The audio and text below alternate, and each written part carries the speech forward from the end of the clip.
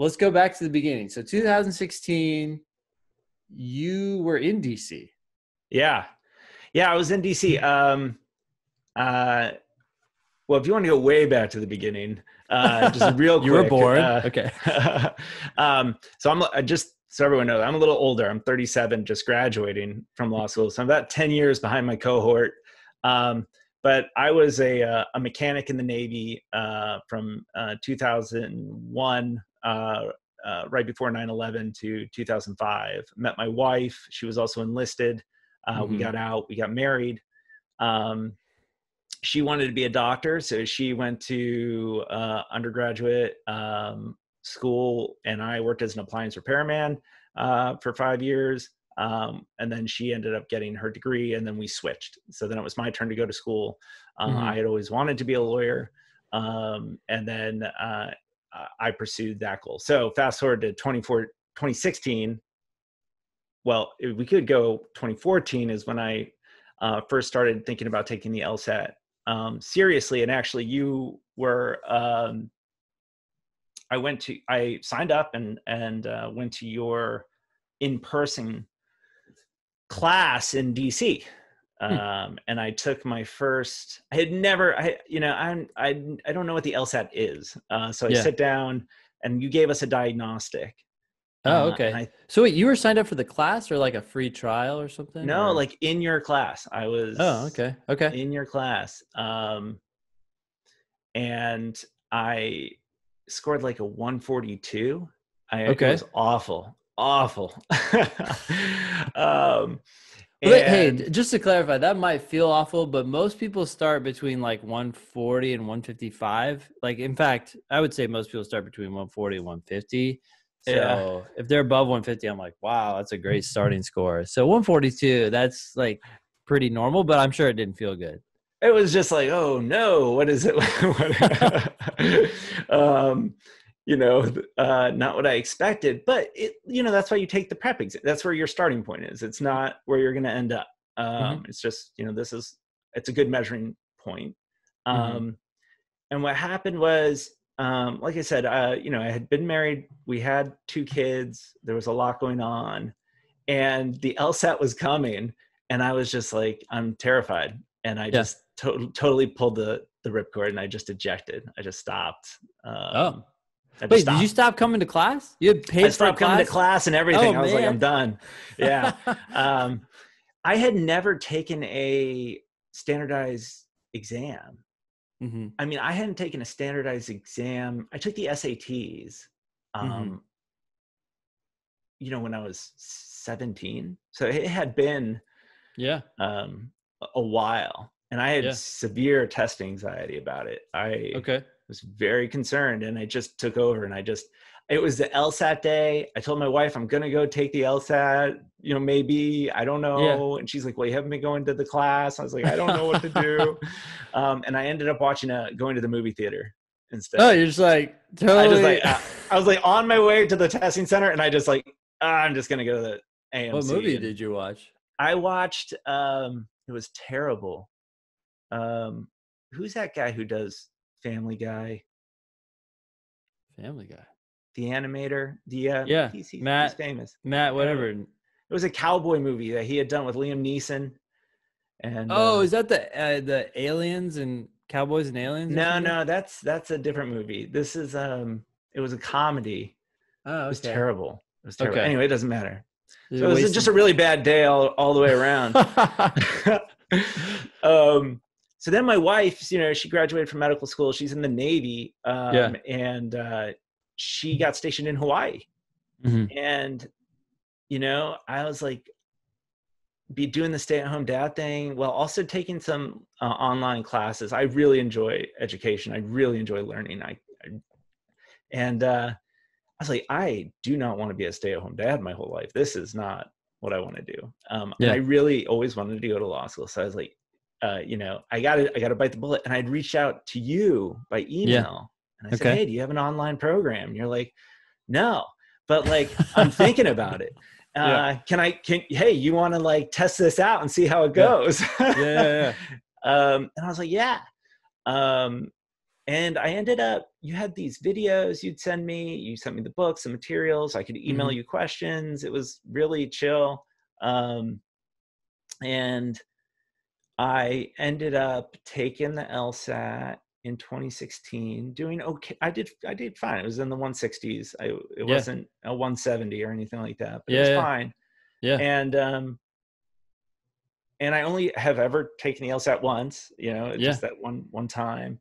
And then I could only apply to like 3 schools. So I applied to, because where my wife would be stationed next. And I could only apply to, San Diego. So Mike, hold up. You don't remember your score?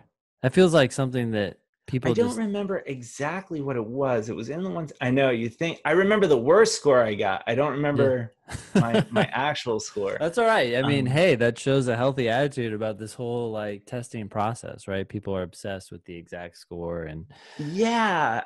And I do want to talk about that a little bit too with you because your score is very important. It's not the only thing though. And it's the same with grades. They are very important. You cannot, life is a lot easier if you do really well, but anyway, we can get into that. But so anyway, I could only apply to 3 schools. I applied to Georgetown Law, George Washington, and San Diego. And I got aid from San Diego and George Washington, but Georgetown accepted me, so I took it. What was your GPA? Because my GPA was a 3.9. Oh, okay. So you're doing well on that front. Yeah, but this kind of goes back to what you were saying earlier about it's just really about the number, because I went to community college. And when I got accepted, it was community college, and then I went to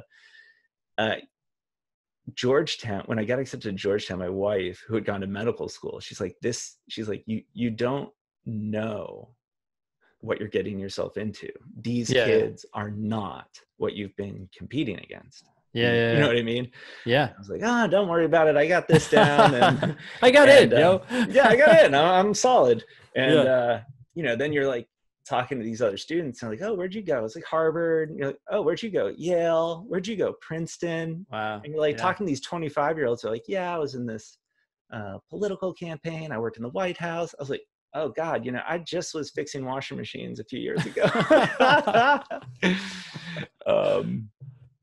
So anyway, so I got in and I took Georgetown, and one of the driving factors about Georgetown was the fact that it has a national presence, and my wife is in the Navy, and if we have to move, I have to be able to move and get a job.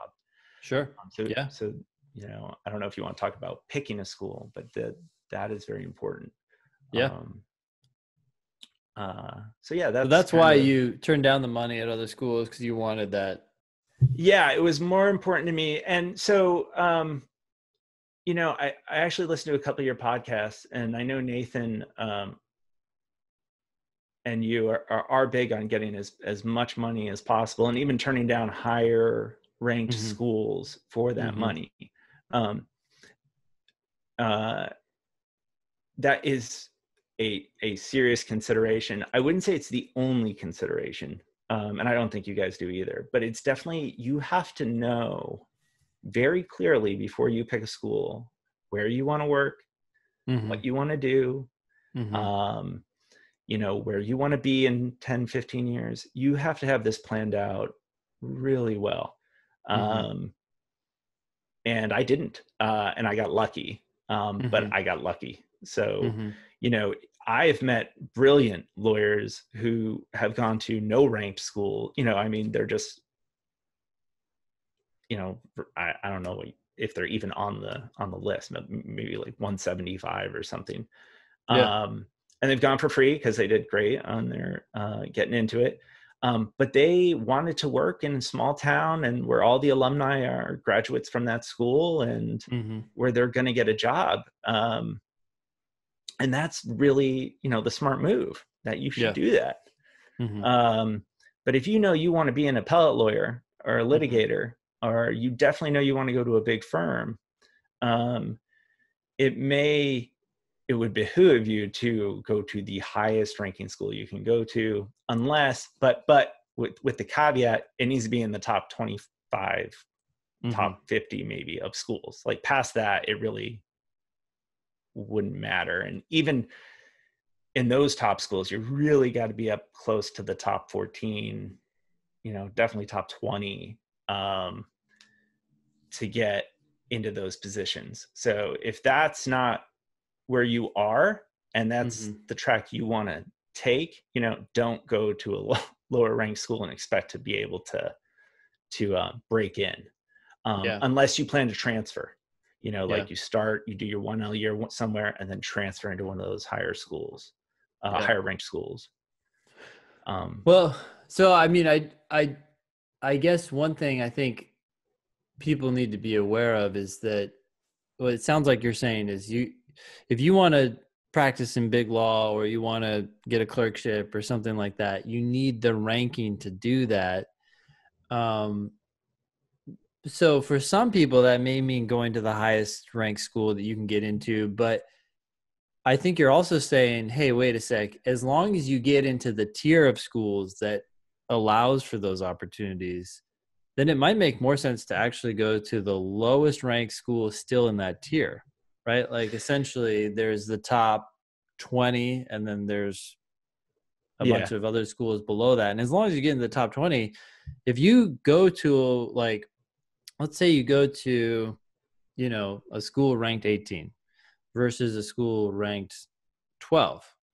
Well, it's lower ranked, but at the same time, you might be going for free and getting higher grades, which are going to matter a lot, right? Once you start applying for those jobs. Yeah. So what's going to happen is what you have to do at Georgetown. So you're ranked 14 and you're competing. So say you want to do a federal clerkship. That's where you want to be. Yeah. You're going to be competing against students out of, Yale, Harvard, Columbia, pick your top 10. So you need to be in that top 10% at Georgetown to compete grade wise. However,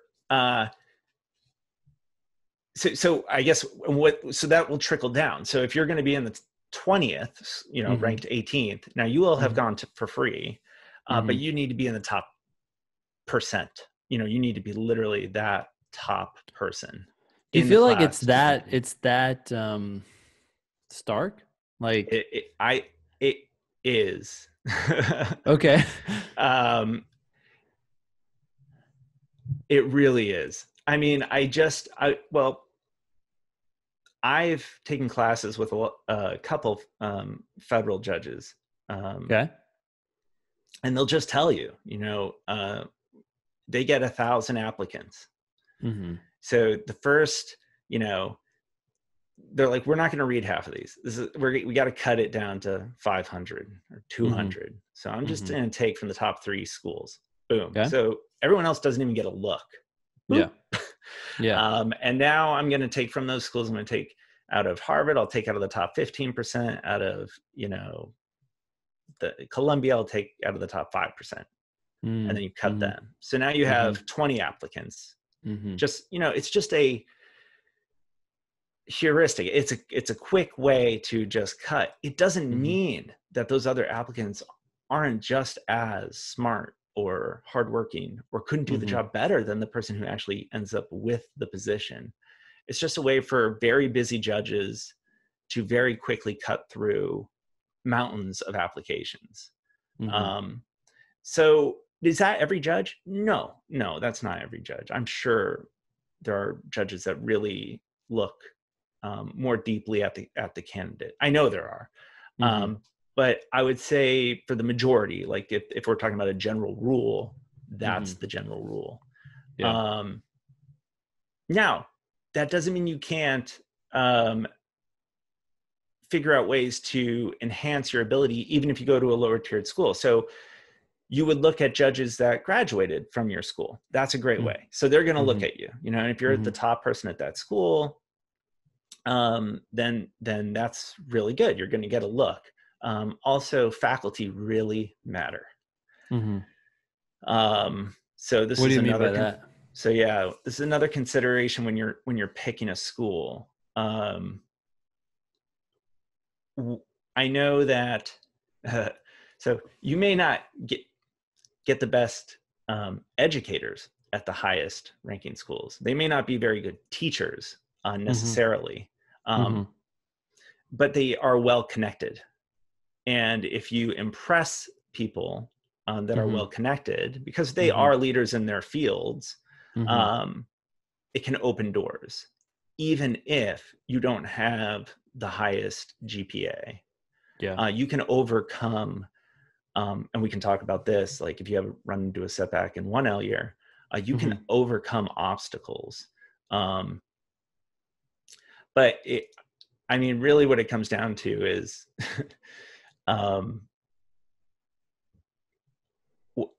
rank matters. Depending, and like I said, this is all caveated with it matters depending on what you want to do with your career. That's all. It does not matter if a clerkship's not your jam, or a big law job is not you're not something you want to chase. So I just think that it is, all these things have to be really well thought out before you pick a school and choose to go in a certain direction. Yeah. Well, so let's talk a little bit more about like what you decided to go to Georgetown, and your decision you said was somewhat lucky, right? Like you basically were like, hey, I want national reach. You ended up going there and you didn't know what you were up against. What happened first year? Yeah. So it was a mess. I think that, so first, the problem that I ran into, I took it's not experimental, but at Georgetown you have it's called Section 3, and it's more philosophical about how the law operates in society. This is a class. It's called Section 3. No, this is your whole curriculum. So you take torts and contracts, for example, and I don't expect your listeners necessarily to know this, but as one class, they're smashed together. You take, instead of con law 1, you take democracy and coercion. It's just a little bit more bent on, actually, I heard Nathan in one of your podcasts say something about, the law is made up. And the philosophy is in that section, the law is all made up or not. And they want to expose you to that. That's interesting, because, the ABA has these requirements that all law schools, if you want to get accredited, provide this curriculum that meets these certain standards. So it sounds like Georgetown is obviously meeting them, but it meets the standard. So you learn all contract law, you learn tort law, but it's almost like a background noise to the real message that they want to give you. The real message that they're pushing through. What's their bent? Their bent is that the law is made up. Yeah.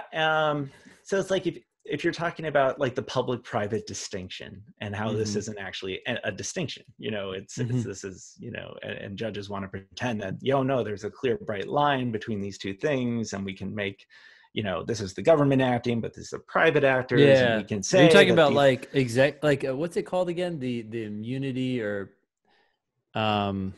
privilege or something like that. So there's government action. Or immunity, right? You're talking about, this is, what's the term for it again? When you're if you're an elected official, right? And you make sovereign a decision, immunity. You're talking about sovereign immunity? Is that sovereign immunity? I don't remember. No, this is different. No, sovereign immunity has to do with that's like with foreign governments and stuff, right? Yeah,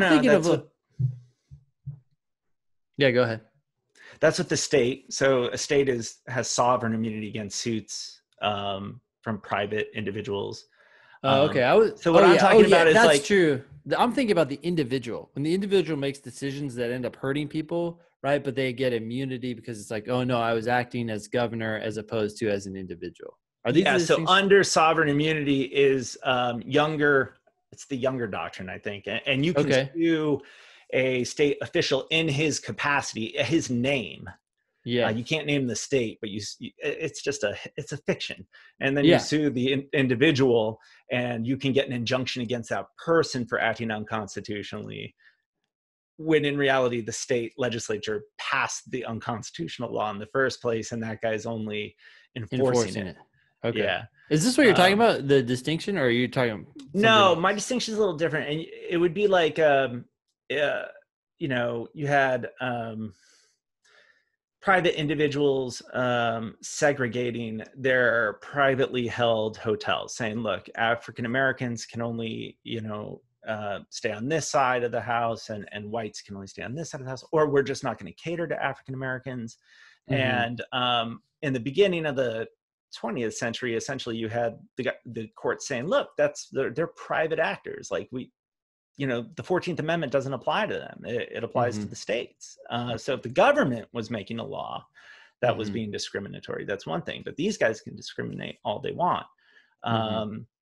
And what the classes that I took, you know, stated was like, look, yeah, but if you get enough private individuals doing something that's horrendous, like segregating people or refusing to serve them, you can essentially create a situation where they're acting just as if the government had passed a law.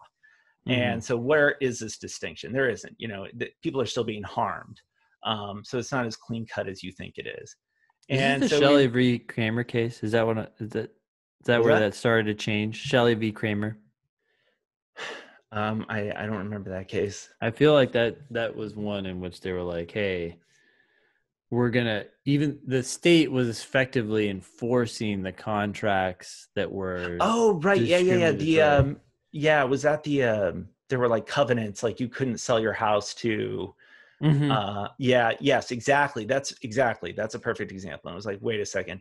But the way they did it was they said, well, yeah, it's a private contract, but yeah, you have to go to a court to get it enforced, and the court is a state actor. So that's exactly right. So they started finding exceptions and blowing it up. And so that's what we learned about. The problem is in 1L year, the law matters. There are rules. You need to know how to apply those rules. It's very mechanical. And if you can do that very effectively, I think, you know, my buddy, he was an engineer and he was an amazing test taker. And it was, you know, he'd make a list of the rules and he'd say, okay, I now have to find a fact in this fact pattern of the test that I'm taking and just fit it in. And he was just, you know, scooting rules into the test. Meanwhile, I'm sitting next to him going on this philosophical rant about utilitarianism and the effect of content, you know what I mean? And I just didn't see the forest from the trees. I totally, you know, I thought when my Civ Pro professor went off for an hour about a justice Souter concurrence on whether or not, you know, something's in the stream of commerce, that was important. And I was like, no, that wasn't important. You know, what was important is this one sentence, which is, you know, for a state to have personal jurisdiction over a company, the company has to put something in the stream of commerce and has to like make an affirmative act towards the state. That's all I had to remember. You know, meanwhile, I'm just so the professors were being philosophical. They love to engage in that debate, and that's what they're really, you know, entertained by and why they're glad to be your professor. But the test is practical. It's very practical. Yeah. So the test is always going to be practical.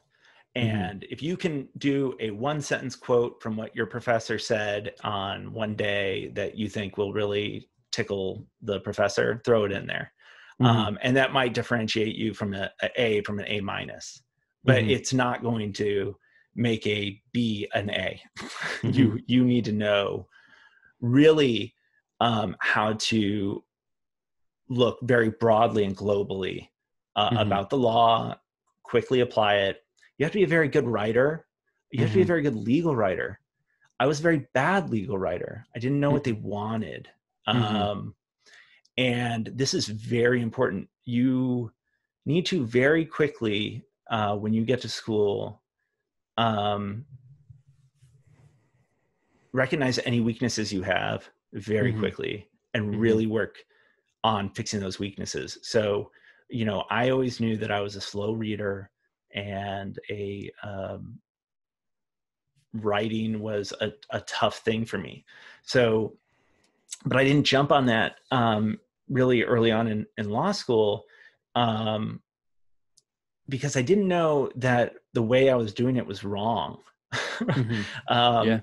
And it's really important to go to, when you're writing your first, well, I heard another one of your listeners talking about this, which is totally true. There's going to be test banks for each of your professor, and you're going to see, their best scoring exams. And it's really important that you look at that. It's really important that you practice doing those tests and applying those laws and actually writing out the test. And it's really important to then take that written out exam and take it to your school's tutoring people and say, is this how I should be setting it up? Is this what it should look like? And your writing professor, take your writing class very seriously. I think I kind of blew it off, and I think that really bit me in the butt. And when you get bad grades, which I did, I didn't do well in 1L. I did fine, but I was definitely not. I think I was in the bottom third. So I had like 4 B pluses and 3 Bs. And, at that point in time, what you need to do is just reflect on what you're doing wrong. And if you don't know what you're doing wrong, go to your professors with your tests and sit down with them and go through those. And they're going to show you. Is that what you ended up doing? Yeah. So what I ended up doing was I had these 2 wonderful faculty members in my 1L year that said, Mike, we know you know the law, but like you're not getting it to us in the written word, and you're also going on these philosophical tangents. What is this? And so I sat down with them, and then they helped. But what really helped, really helped, was going to that 1L summer job, because you do your summer job. Now I knew, just really to preface this, I knew I did not want to do big law. I did never want to do big law. This is not something I'm either going to go into the government or into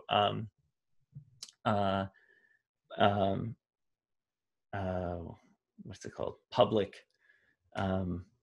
interest? Public interest. Yeah, public interest. Okay. The thing I want to do that I can't remember. So I knew I wanted to do. I'm studying for the bar exam, so my brain is absolutely chock full of just. It's so hard to think right now. Yeah, garbage. And I had a great mentor at that firm. And he worked with me and got my writing to where I said, Bob, I can't write. And he goes, no, you can't. You stink. And I said, now, so that's another thing. It's very important. You need to be able to take criticism if you want to get better.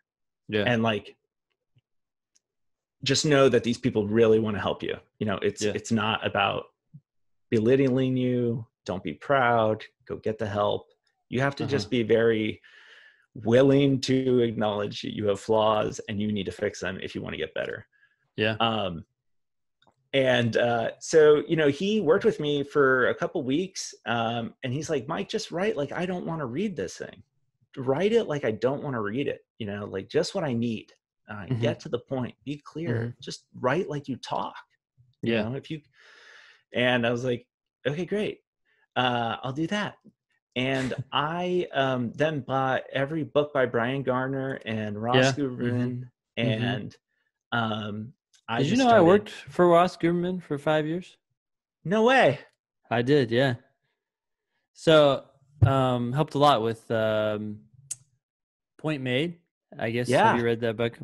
Yeah. Like it's all ear. Yeah. You helped write that? Yeah. I was working for him, and we that was a big part of my job, is working with him to find cases and all that stuff. That is an amazing book, Ben. Yeah. I had no idea. Yeah, go check the cover out. There's my name's got to be in there somewhere. So. Oh wow. To be clear, he wrote it, but No. But I helped as much as I could. So you're part of it. Yeah. So that's really cool. Yeah. I love that book. I Yeah. live by that book. And I don't recommend reading these books if you haven't already been exposed. I don't think it would do much good to read them before 1L. Yeah. I might. It wouldn't have helped me. Yeah. Because I didn't know It's what high was level. going on. It's like, It's hey. high level. But at that point, I knew enough that I could jump into these books and kind of pull out their principles. And what I did was I went to, I had always wanted to clerk. That's what I wanted to do. I wanted to clerk, and then I wanted to go into kind of, public interest or government. That was my idea. And I talked to the, well, I don't want to be too, I asked an advisor, I'll say that. I was like, look, here's my GPA. Here's what's going on. And she's like, no, this isn't going to happen for you, Mike. At this point, you should take as many of the easiest classes you can take and get your GPA up. That's what was the advice. And I left that like, no, that's not what I'm going to do.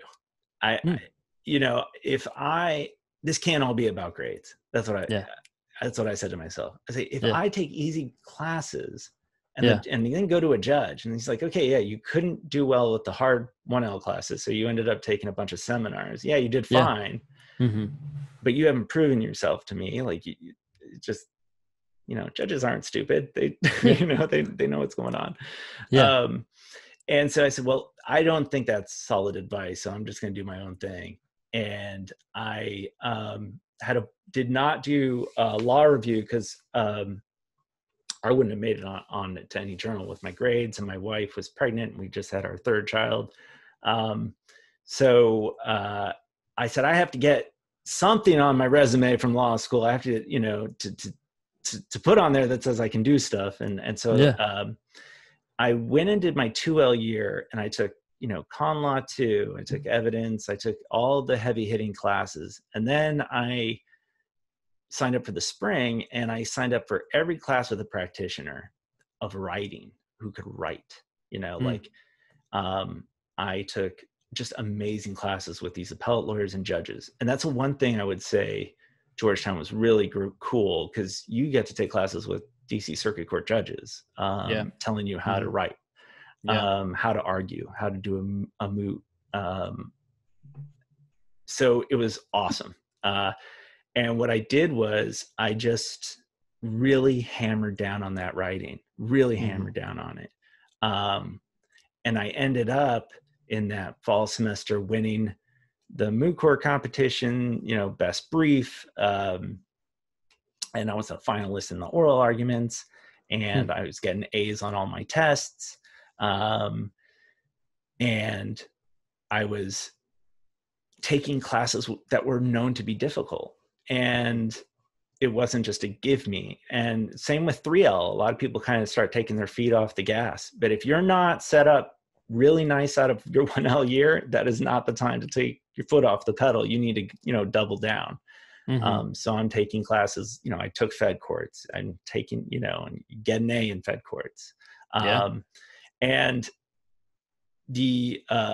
so that's going to bring your GPA up. It's also going to look really good on your transcript because you're taking those heavy hitting classes. And then the third component is really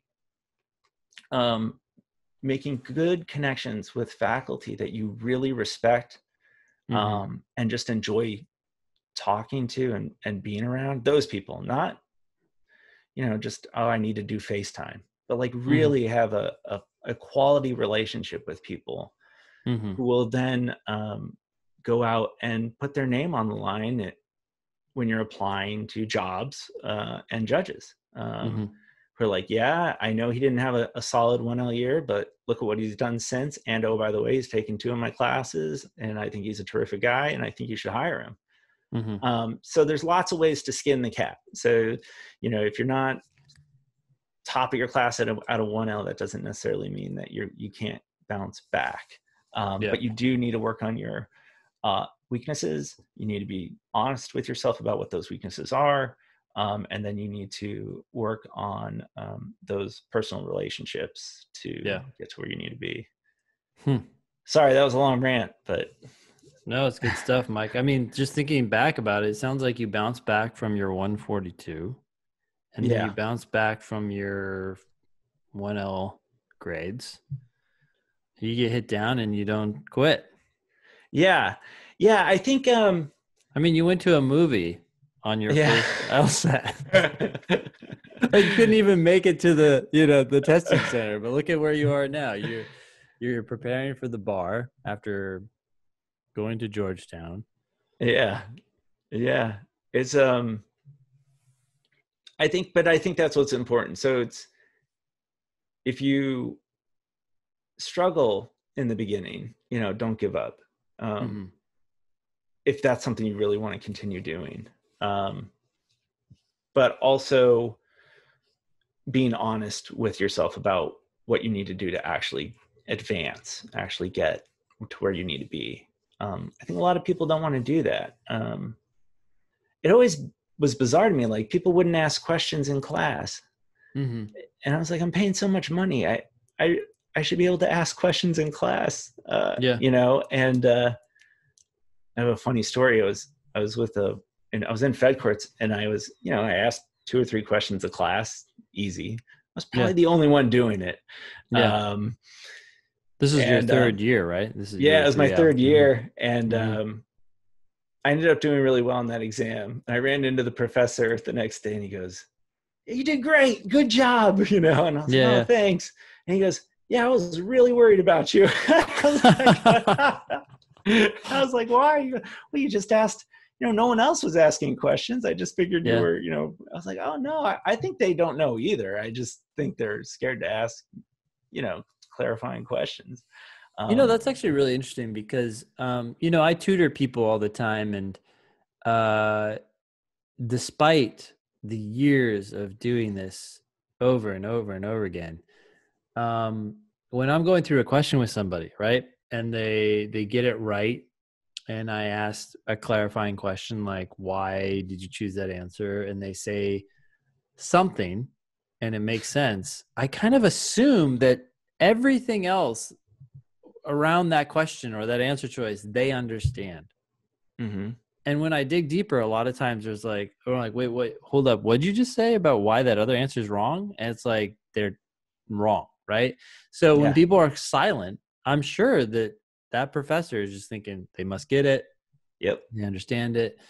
I'm doing my job Mike just great. asked that question, like, you don't, but really people don't understand. And how many times do we think we understand but we don't, versus how many times are we just afraid to ask, right? But sometimes you People are don't so know. nervous to look stupid. Mm-hmm. I mean, I I was blown away by Yeah. how scared people are.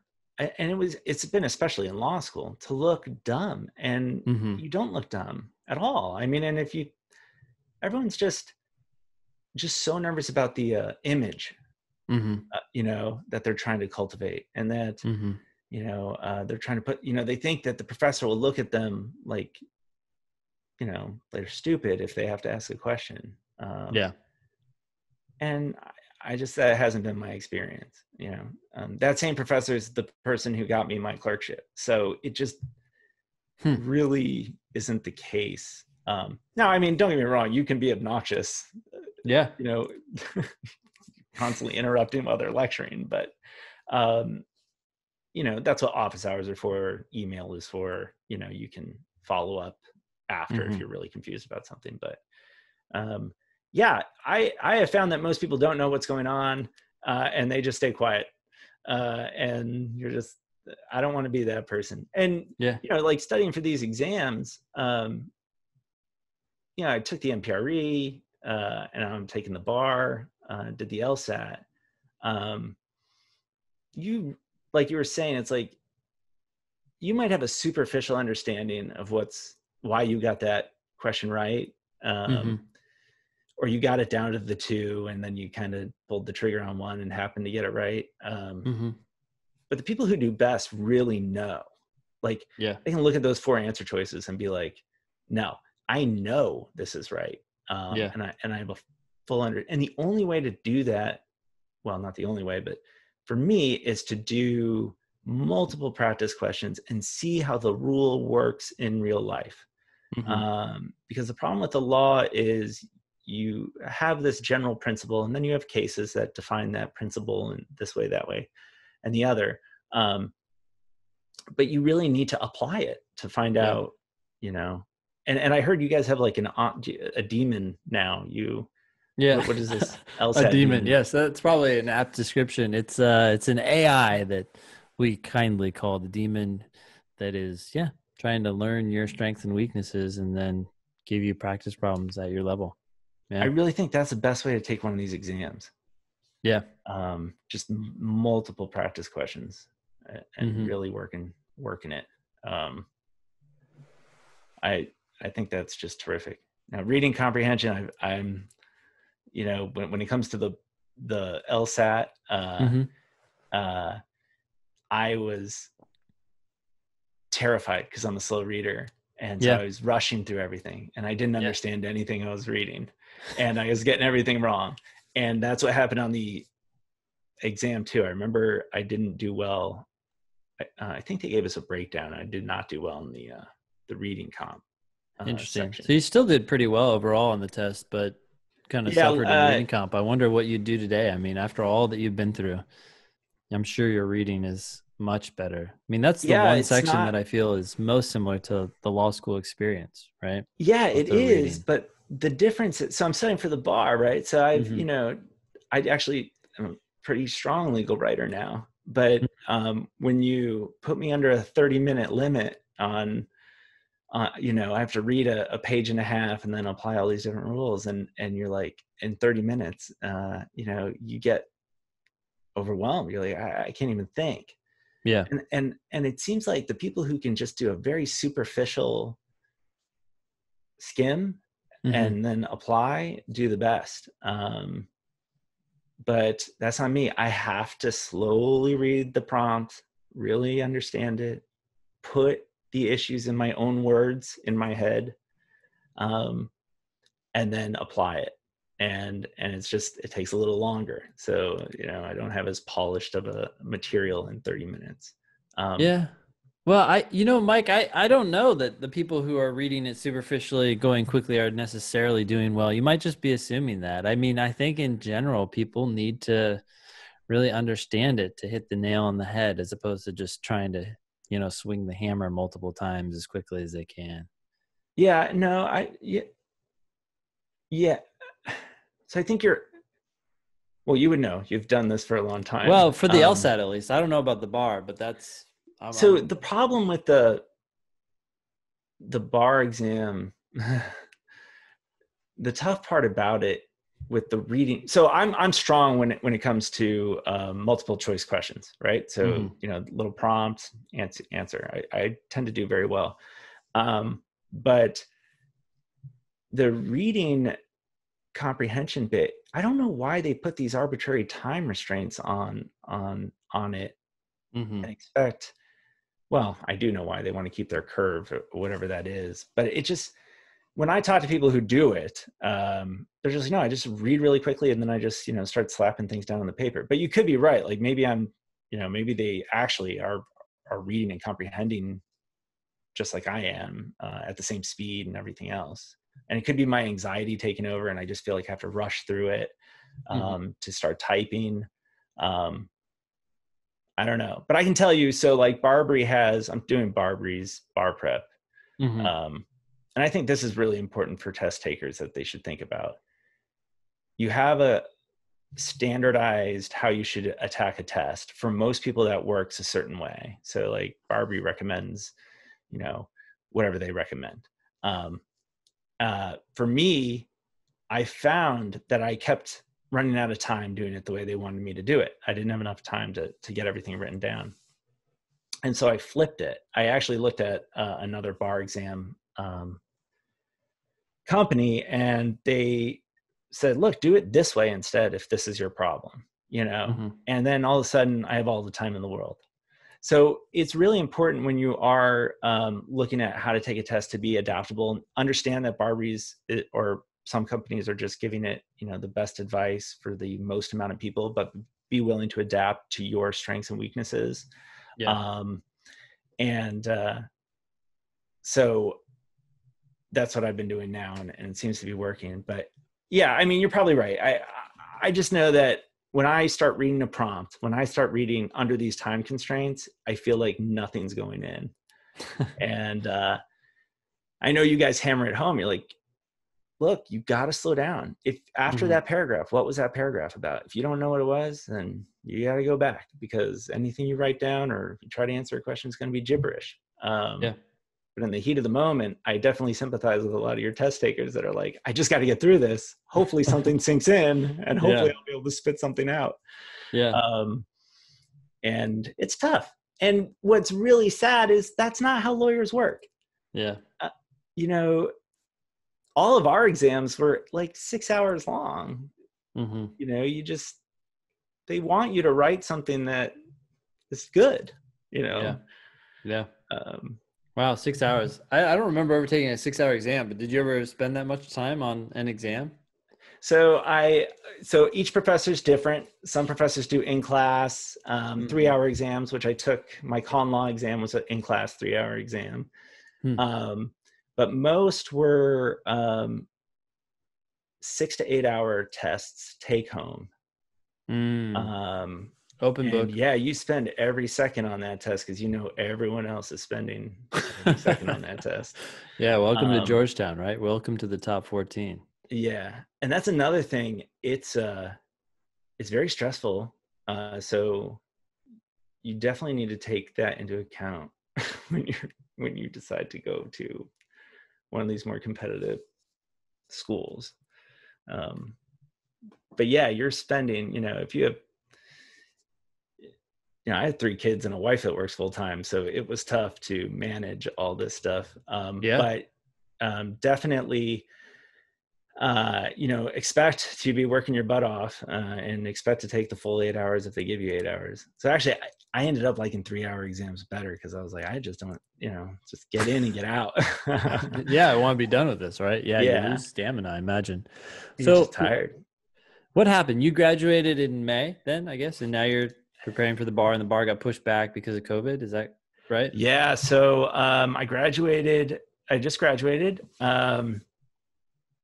And we went remote learning in March. So we went online. Yep. And then we, you know, I started studying for the bar in May because I had nothing else to do. We went to pass fail too. So they just started giving us P's for everything. Okay. And then I started studying for the bar at the beginning of May to give myself more time because the kids are going to be home. Are home with me the whole time. So now, you know, it's been tough to study for this thing. Yeah. Yeah. I hear you. How old are your kids? 10, 8, and 2. Whoa, 2-year-old. Yeah, that's going to be intense. My youngest is 8. My oldest is almost 16. So it's a little less management. Yeah. So the 2-year-old's a lot. Yeah. And no daycare. So it's, and my wife's a physician, so she's been working this whole time. So wow. Yeah, that's insane. And well, what's worse is then they pushed it. They pushed the exam to October 5th and 6th. Yeah. And so what happened was, you know, we start work, you know, on August 12th, and you know, the bar exam, you took the bar exam. It's really designed for 10 weeks of cramming, walk in, take the test, you're done. Then you start work. And, you know, hopefully it's all behind you. So now it's been dragging so I've been studying since May, June, July, August. It'll be almost like, 5.5 months of kind of part-time studying for this exam that we're going to take remotely on October 5th and 6th. And oh, by the way, my kids aren't going to school. Yeah. Yeah. So like, we don't even know what's going to happen now. And I'll be working full-time. So what job did you end up getting, if you want to share, and how? So I'm going to be clerking with a Maryland state appellate judge. Okay. He's on the Special Court of Appeals. He's just a really sweet guy. I'm very happy to be there. And then I'm going to the DC Court of Appeals on 2021. So after this clerkship. Really? So you've lined up this job, and then you've already lined up another job a year from now, essentially. Yeah. So the thing with clerkships is you have to be state judges. If you're looking at the appellate side, it's a little different for the trial side. You're going to be looking at least a year out. Mm-hmm. For more competitive state judges, you could be looking at 2 years out. So when you say you're looking 2 years out, you're saying you're You're applying for those applying. jobs. Yeah. 2 years from now. Okay. Yeah. Yeah. And some federal judges are 2 to 3 years out. So you Wow. have So they're to. making their decision when you're a 1L? Yes. That's why 1L grades are so important for. They are your lifeblood. Yeah. Yeah. But you But that recovered isn't. from that. Yeah. So what happened is, but like I said, there's lots of ways to get around it. So you shouldn't get totally discouraged. I think if you don't do well in 1L and you wanted to do the big law thing, that Mm-hmm. might be off the table for a little bit. Yeah.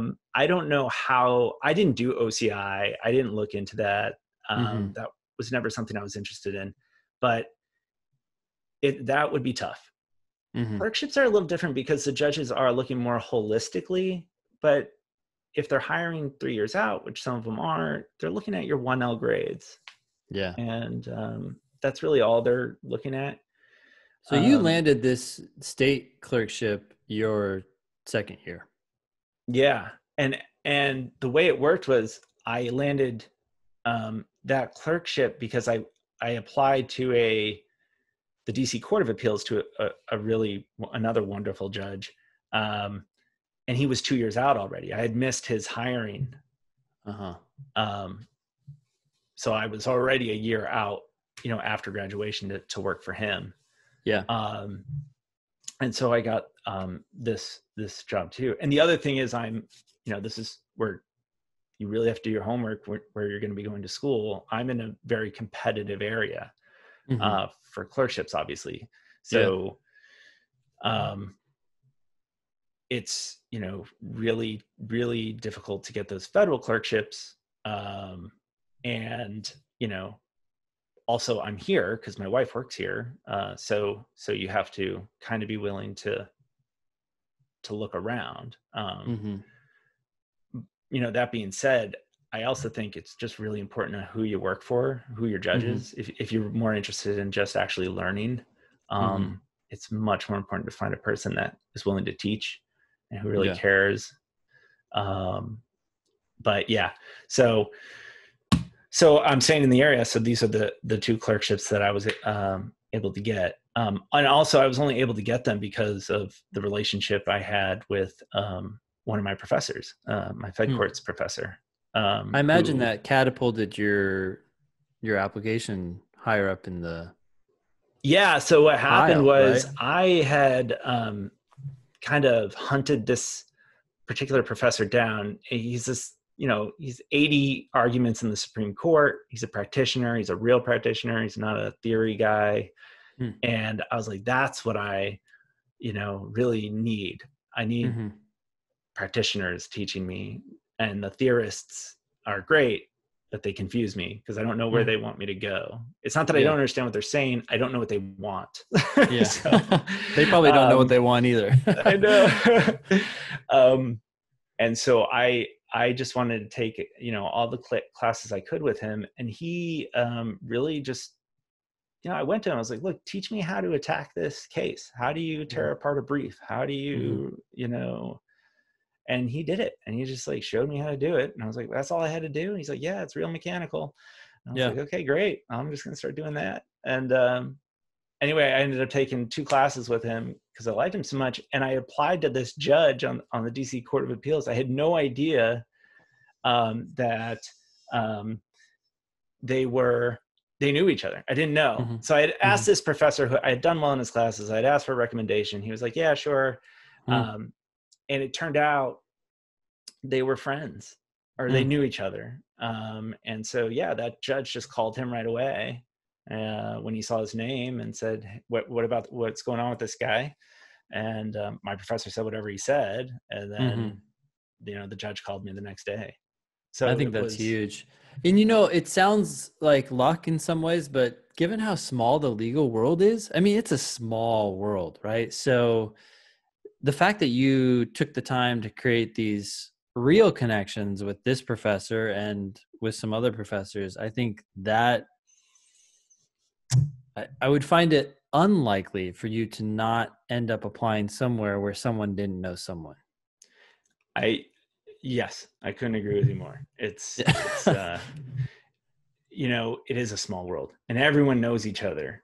And even if they're not best friends, they, you know, they know each other, especially in DC. It's all the heavy hitters. But even in your, you know, smaller courts, you get to know who the players are and who knows who.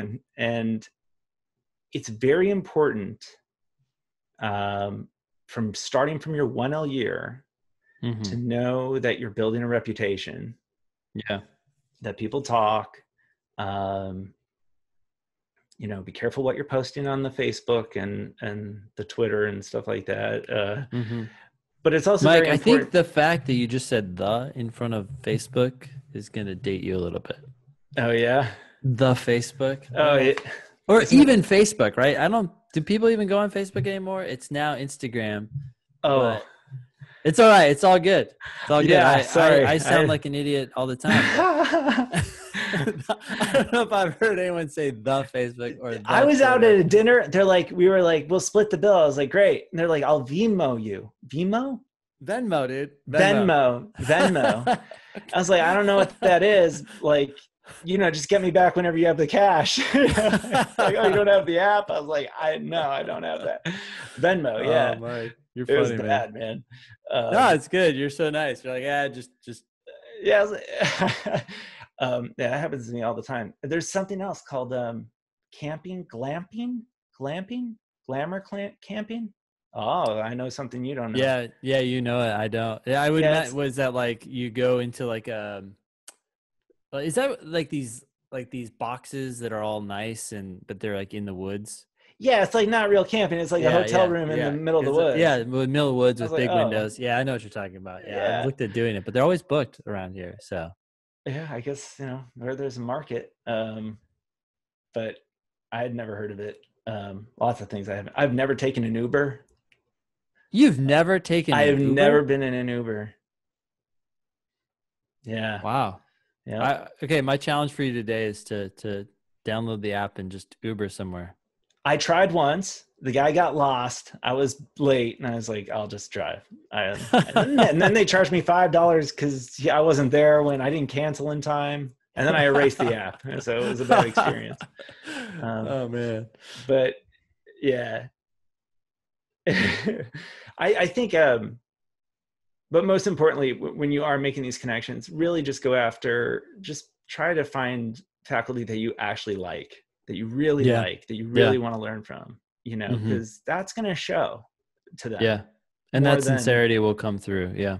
Yeah. Because you're not going there asking for a favor. You're like, I really want to learn. And I think you're the best person to teach me. And I think that goes a lot farther than just showing up to office hours and asking kind of like superficial questions. You're kind of just wasting everyone's time.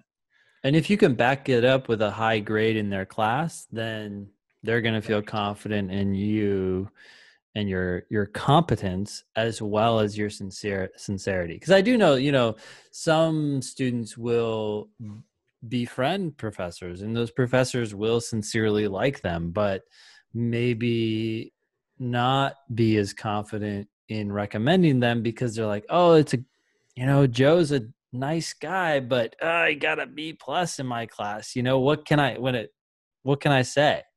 No, that's 100% right. You just said, it's a small community. And when these people are recommending you to their friends, you know, they really, like you just said, it's like, yeah, he's a great guy, but I don't think he has what it takes to be in your chambers, you know, because they don't want egg on their face, you know, when the judge is like, you know, why'd you recommend this guy? What happened here? Oh, he was nice, you know?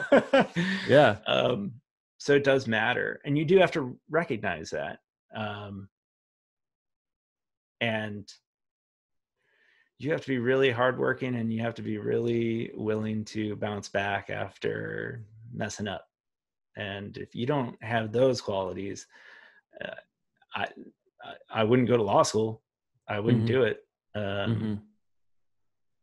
mean, because any school you go to, it's going to be competitive. And actually, I've heard, and I don't know if you've heard this, and I was kind of wondering, like even in lower tiered schools, the competition is even more intense because of how important it is to be in the top. You know, so like if you're, this could be totally not true, but it's just very intense, because if the big law firm is going to, I don't know, a school that's, you know, in you know, between 30 and 50 ranked, you know, you really have to be in the top of the class, I would assume, to be able to get the door open. Yeah. Whereas in Georgetown, like, you're going to be okay. You will get a job, for the most part. That's interesting. I mean, I imagine there is more of a desire to be in the top of your class at these lower ranked schools, because if you're in the bottom, you're nobody and you've wasted your degree. At the same time, the competence of the people you're competing against is going to be, you know, not it could be easier to rise to the top. And then you could get a really great deal, transfer into a higher school, you know, and you've done your 1L, you take those great 1L grades because you were. So I know students that have done this and have been very successful. They go to a lower ranked school with every intent to transfer to a higher ranked school in their second and third year. They don't pay for 1L. They crush 1L because their competition is not as intense. They take those 1L grades and then go to Georgetown or wherever. And really the transcript just talks, you know, they don't, you know, it's like all A's. So like, who cares? Misplaced. I know people have been very, very successful that have done that, which is another option. Another option is, I know that, you know, debt is obviously should be at the top of your mind. But I know for Georgetown specifically, like if you're going public interest, essentially Georgetown will pay the loan. And then the government has a forgiveness if you've done public interest or have worked for the government for 10 years, that they erase the loan, they erase the debt. Are you taking advantage of that by doing the clerkship? Is that? Yeah, I am. So the 2 years that I'll be clerking will go to the government towards that count of 10 years to eventually just have my debt, you know, waived. Georgetown will not pay while I'm clerking because they've decided that people who are clerking usually do well and don't need the money as much, but they will pay if you end up going to the government or end up going to into a public interest firm. And so what they'll do is they'll pay your monthly payments towards that loan for 10 years. And then at the 10-year mark, it's forgiven. So you've essentially paid nothing. You know, you've gone to school for free. Your first 2 years, they're not paying? Georgetown is not paying. They will not pay. So you got to pay right now. I got to pay right now. But so I'm paying only for what I earn. You know, it's a percentage, and they look at all that. And it's not a huge amount monthly because I'm not going to make a lot clerking. Oh, so they are paying some, I guess. Georgetown is? Yeah. No. So like, they're not doing anything until I get into another government job or a public interest sector. And then what they'll do is they'll take over those monthly payments until that 10 years is up, and then it's all forgiven. And then you're done. And so you've essentially, you know, gone to Georgetown for nothing. But I guess I'd be nervous. I'd always feel like, are they really going to follow through? Is the government going to change their minds about their forgiveness? I don't know. No, there's a lot, you know, can the government change their mind? Yeah. You know, you got to run into that. Are you going to be happy in government or public interest? You know, like you may not want to do that for that long. So yeah, there's a lot of factors. I'm not saying that should be your only driving factor, but I know a lot of people that like, they went to Georgetown, they're doing wonderful public interest work and they're just doing their thing. And grades didn't matter as much to them. It was all about the work. And they made great connections, doing really great work. And then they, their loans will be paid. So they didn't really take a huge risk. But that goes back to what I was saying earlier. You better know what you're going to law school and what you're getting into and what you want to get out of it and where you want to be when you graduate. Yeah. Because if you do not have this planned out, it could turn out, and I think this is what you guys have talked about, it could turn out very bad for you. Very bad. You're mountains in debt and you can't get a job. You can't pass the bar. Those are major concerns. So you do have to be thoughtful, very thoughtful. I was not, and that just worked out, but I would never want my son or my daughter to do what I did, because it would be crazy. Just like I was married when I was 23. I would never want my kids to do that. Oh man. I hear you, Mike. I hear you. I got married when I was 23 as well. Did you? Yeah, I did. So you were in law school? Yeah, I was in law school. Yeah.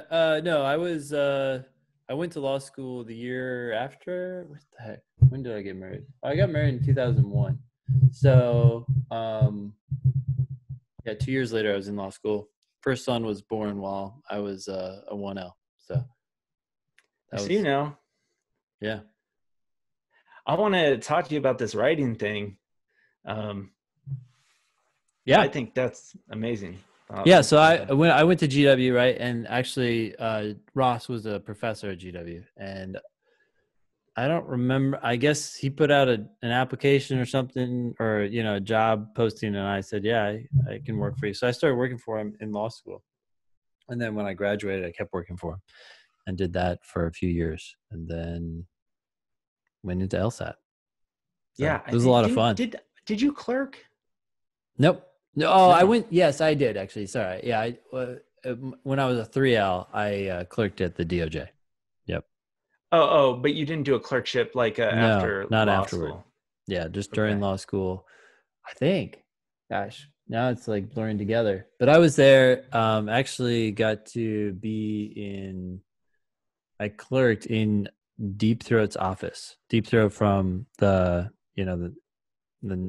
I guess Nixon Pentagon stuff. Papers, right? Yeah, stuff like that. Yeah. I don't know, but it was a messy office, huge, and it looked like no one cared anymore. But so that was a lot of fun. He came and spoke to us. I took a class with Judge Millette on the DC circuit, and who is amazing. And her co-professor was a man named Michael Robinson, who's amazing.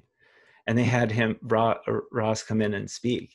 Oh, good. And I was like meeting my star. I was like, oh my God, because I had loved the book so much, and just really, so that's really cool.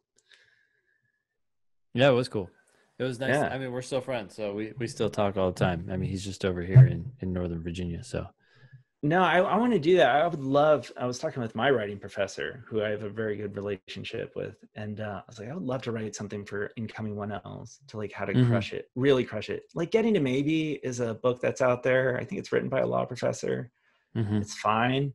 But it could be 20 pages long, and it could just be a real nuts and bolts, how any 1L can get a good footing when they get into law school. Because if you don't have parents that are lawyers, I watch Law and Order. Is that what a lawyer does? I have no idea. So there could be more help out there. I think that is more basic and accessible. Write an article, Mike, and then tell us when you've written the article, and then we'll bring you back on the show, promote the article, and if there's demand for it, you can write another one. And then, there you go. 10 articles later, you have a book. There you go. I mean, I think this has been super helpful. And we should probably wrap it up here, but what else? Sure. What else? Yeah. Any last words? Yeah, sorry if I've been tangential with stuff. No, that's how Going this through all show this. always is. We have no control over our, we don't have no Yeah. self-control. We just deviate all the time. But no, I would just say if you are looking into law school, really do get the best LSAT score you can get. Mm-hmm. I would say then apply to the school that meets your needs. And so if you want to be a local attorney, it's probably better to apply to the local school and go for free. Mm-hmm. If you want to be working at the DOJ, it's probably better to look at the higher ranked schools or big law. And also know financially that while it is wonderful to go for free, if that's not going to work for you, there are other options that you can look into with each school and see what they have to offer. But I think that's it. I think there are lots of ways to do this, and really educate yourself before jumping into before committing yourself to something that you actually don't want to do or are in the wrong area. It's just all about being thoughtful about your actions. One thing I would say, if you do look into these other financial options, don't take the school's word for what the plan is. Maybe ask to talk to people who have actually,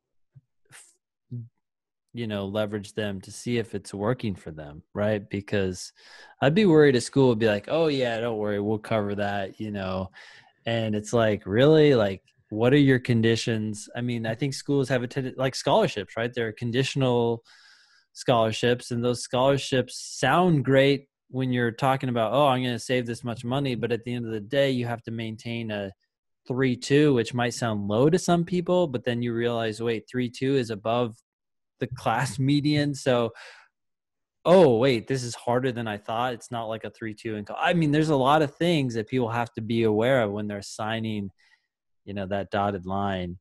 It's not always as easy as it seems. That's Yes. No, totally. It's like anything else. When we were buying houses right after the bubble burst, it's like, all these mortgages and the banks, they want your money and they're willing to lie and, and you can get in hot water pretty quick. I didn't have that particular experience with Georgetown. But yeah, I could see other schools being a little less forthright. I think you guys had some guy talking about the numbers schools put out, and it's not always what they say it is. Yeah, you kind of got to look behind the curtain to see what's going on. Or it might be technically accurate, but exactly misleading. So exactly. Yeah. No, all of that needs to be factored into. But regardless, you need to make an informed decision. So whatever it is, multiple sources before you make that decision. And that's not to say, like I said, if you can get into a great school and go for free, that's the way to do it. But if that's not going to get you to where you want to be, there are other options. There are other things you can look into. But yeah, I think that's it. Cool. Thanks, Mike. Thanks for taking the time. I hope you can get out to the beach. I know your family is probably waiting like, where did Mike go? What? Yeah, we're get gonna out here, go Dad. out there. Yeah. Again, that was Mike Bongiorno. Did I say that right? That's right. Mike Bongiorno. It's good morning in Italian. Bongiorno. Bongiorno. Okay, good. There you go. That was if you're just joining us, you can always join the Thinking LSAT podcast group on Facebook. You can follow us on Instagram at Thinking LSAT, also at LSAT Demon, and on Twitter. You can follow us at the same handle at Thinking LSAT, or Nathan at nfox. Our joint project is the LSAT Demon, which we briefly talked about, Mike, and the podcast website is thinkinglsat.com. That was episode 258 of the Thinking LSAT podcast. Thanks all y'all for listening. Nice knowing you. Don't pay for law school.